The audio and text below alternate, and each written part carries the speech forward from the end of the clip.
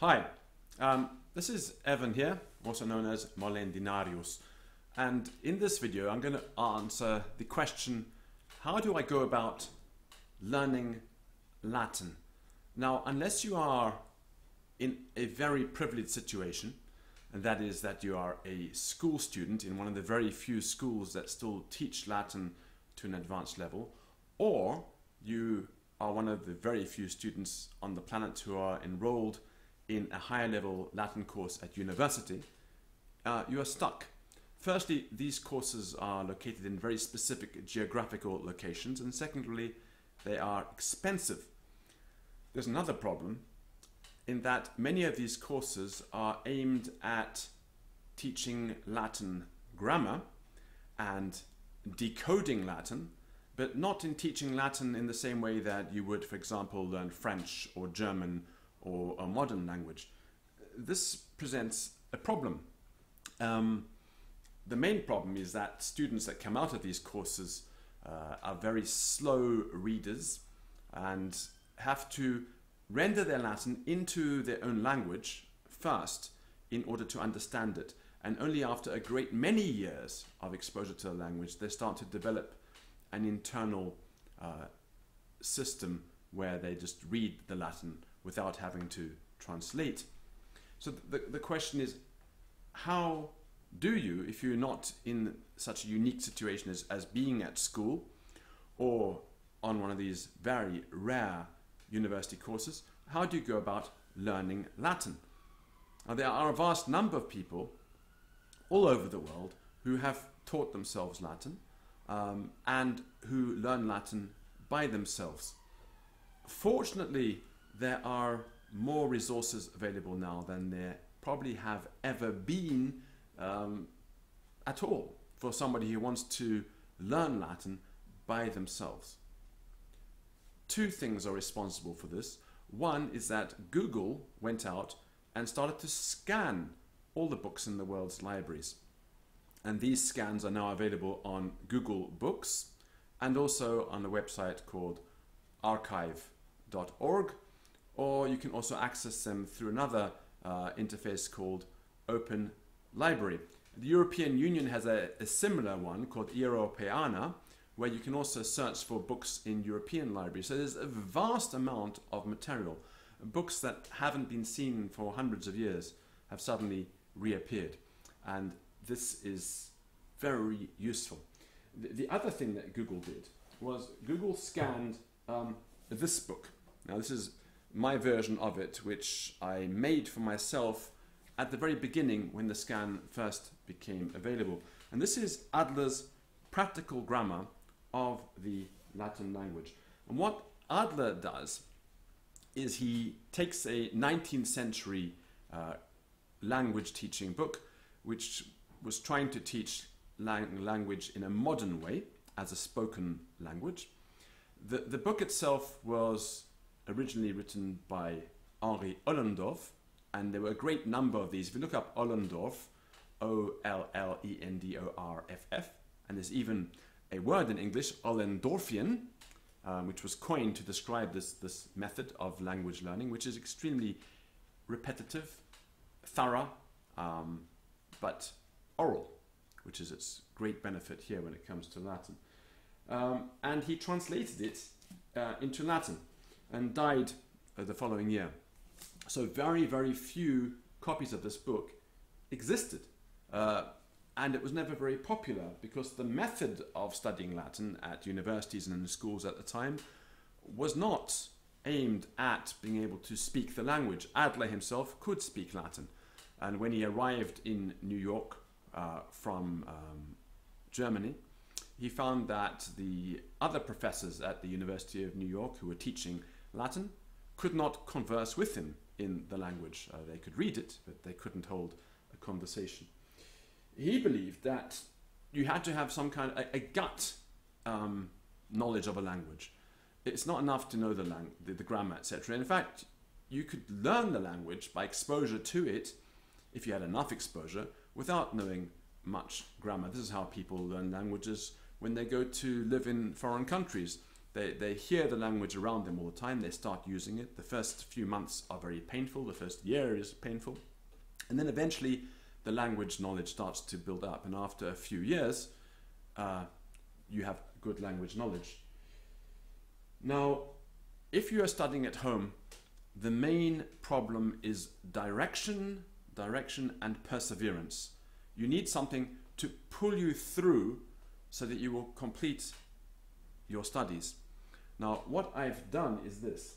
I've taken Adler's book, which is enormous, with immense amounts of practical exercises, and I've turned it into an audio course. This took me 2 years of pretty much full-time work. I was working on it about 6 to 7 hours a day for 2 years.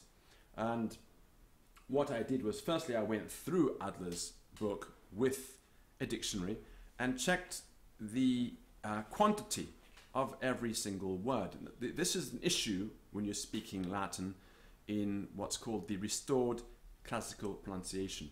The ancient Romans made distinctions between long vowels and short vowels.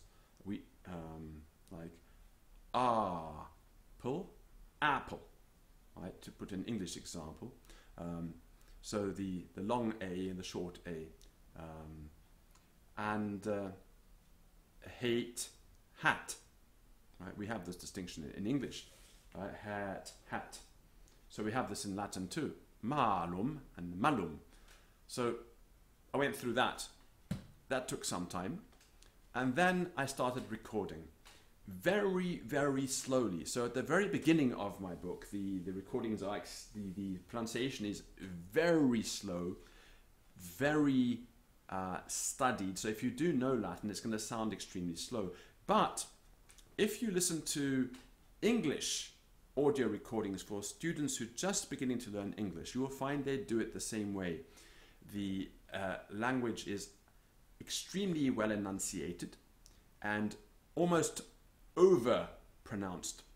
So what I do is I accentuate the long vowels, I extend them slightly. This is to help you develop a memory for the pronunciation. So when you do start to speak yourself and you can start to read and speed up, you will retain the pronunciation. Now, what using Adler will do is Adler will pull you through if you persevere. All you need to do is have the textbook and you need to listen intensively to the Adler. What I did was this. I recorded the grammar sections of Adler in separate audio files. I gave extended audio expositions of the grammar. So where you have a verb table, I will go through the entire verb table. When I have a new noun, I will go through the declension of the entire new noun. And so there are far more examples, hundreds and hundreds and hundreds of more examples in my audio course than in the actual book. And the book itself is extremely thorough. It's some 600 pages of very small type. So if this was a modern book, it would be twice, if not 3 times the size. In addition to that, I have recorded the exercises in Latin. These are question, answer, question, answer, question, answer exercises, and the answer is contained in the material of the question. I recorded those in Latin and then in English and then in Latin again, so you can listen to them. These are in part B of each lesson, and then part C of each lesson is simply all of the Latin material in that lesson recited in Latin only. So the grammatical sections and also the series of questions and answers in Latin only. For example, do you have a hat? Yes, I have a hat. Do you have a blue hat? Yes, I have a blue hat. Do you have my uncle's blue hat? No, I do not have your uncle's blue hat, but I do have his yellow bow tie. These are the kinds of questions and answers you'll find in Adler. They are very thorough, a little bit eccentric. Adler did not make up the examples he's using. He simply took the examples that were formulated by Ollendorff in his language method and translated them into Latin. The advantage of this is that as you go through the course, the vocabulary builds steadily. The grammar isn't protected to the same degree it is in some modern books. It's just the complexity of the sentence structures increases. And grammar is sort of taught alongside, sort of parallel with what's going on. So you're doing these exercises in Latin, English, Latin. Simply listening to them in Latin is, I believe, enough, as long as you listen to them intensely. And try to answer the questions yourself, and then you hear my answer and see whether or not you're on track. It's important to engage, not just to passively listen, but to try to answer these questions as well, and then you listen to my answer in Latin. Try translate as you go along in your head, and then check my translation as I say it out loud. And try to do as much as you can orally. If you do use Adler, it will probably take you 2 to 3 years to get through. In other words, as long as it would take you to get through the language if you're doing a full-time university course.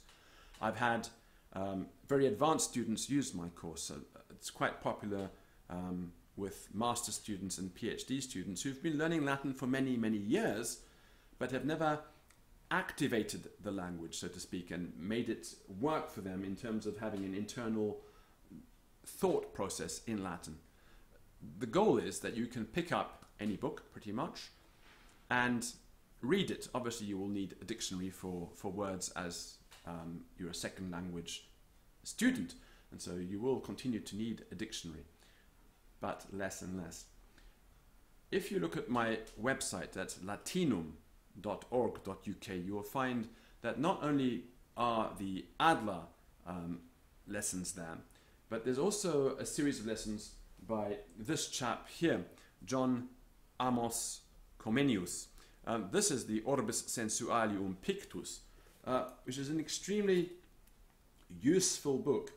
For example, let's have a look at one of these things here. For example, this chapter here, what he does is he gives a picture here. Every part is numbered, and then in a parallel text, the Latin, and then here the English translation. And what is interesting is the English translates, the English alternates between italics and a normal typeface, and so does the Latin. And so you can see which section in the English relates to which section in the Latin by the typeface. I went through this text as well with great care and marked up all the quantities. So when I read it out loud, I'm reading with correct quantity, which will then give you this instinctive ability to read with correct quantity. There are people that say it's impossible, don't bother trying to learn the restored classical pronunciation, because you'll never be able to acquire an ear for the correct quantity, the length of the vowels in Latin words. However, if you use the oral method that I developed, you will end up with an instinctive ability to read Latin with correct quantity most of the time. Obviously, there are going to be issues here and there, and some words academics argue about what the correct pronunciation of those words was. But there is very great consensus in the academic world about how Latin was pronounced in the time of the late Republic, because we have an enormous amount of evidence that helps us to reconstruct the pronunciation, and that's what I've used. So if you want to learn Latin by yourself, it's not enough just to get a textbook and learn the rules and go through it in a rule-based way. Very few people can learn a language that way.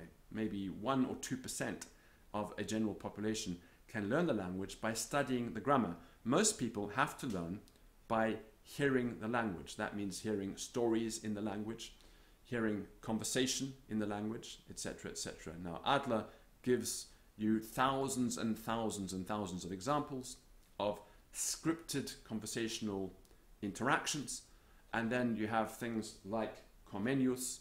You have the scripted conversations of Corderius, which I also recorded. Those were aimed at schoolboys.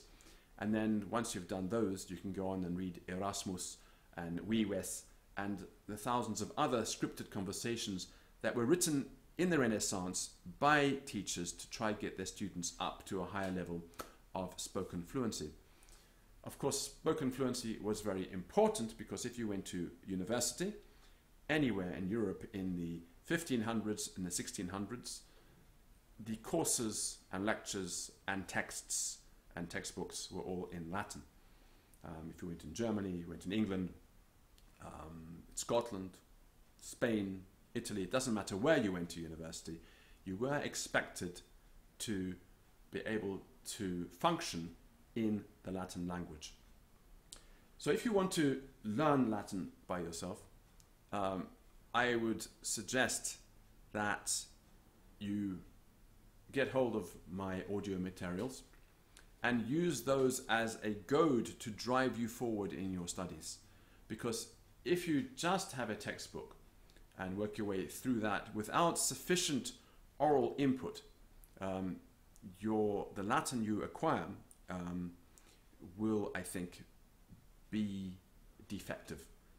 Certainly in terms of your ability to read with reasonably good pronunciation and to have an instinctive knowledge of the language as opposed to a grammatical analysis of the language, which is a separate thing. Latin's very attractive in terms of that because its grammar is regular to some degree. It's got lots of exceptions, lots of weirdness, but it has a lot of regularity.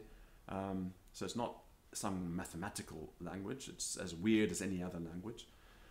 But it has lots of systems and lots of patterns which render it very attractive to people that are interested in that kind of thing. But even if you learn all those things off by heart, it's not going to give you that instinctive knowledge of a language that you need. Languages, after all, are primarily about communication, and our brains formed to deal with language primarily through spoken interaction, through hearing and listening and speaking, and the interface of text came much later, and that actually adds another barrier level between acquisition.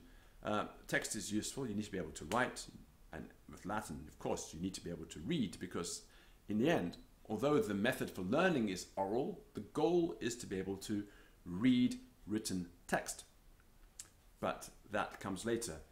We don't start off beginning students by throwing Shakespeare at them or Milton at them.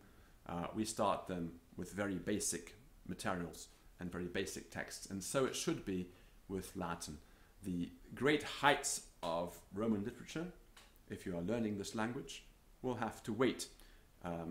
No one in their right mind would consider starting to learn English and expect to be able to attend a Shakespeare play after 12 months of studying English and know what's going on. Even many native English people struggle with that. So that's it, really. So if you want to learn Latin, I would highly recommend to go firstly on my YouTube channel and have a look at the various Latin course materials I have here on this channel, which will supplement your learning. But these materials are not complete in and of themselves, but they will certainly start you along the way. So the London Latin course, or the Cursum Latinum, which is taught in Latin only, an experimental course that I put up here on YouTube, which teaches Latin through the medium of Latin. There are about 300 lessons in that course. Have a look through the playlists on my channel. The channel is called Evan 1965, or I think you can also find it under my name, Evan der Milner, or if you search for Latinum, or if you go to latinum.org.uk and search there for the YouTube index. Although I haven't updated it recently, enough of that material is there, and there's an index of a large number of my YouTube videos, probably about 1,000 of them are indexed there. That's all really.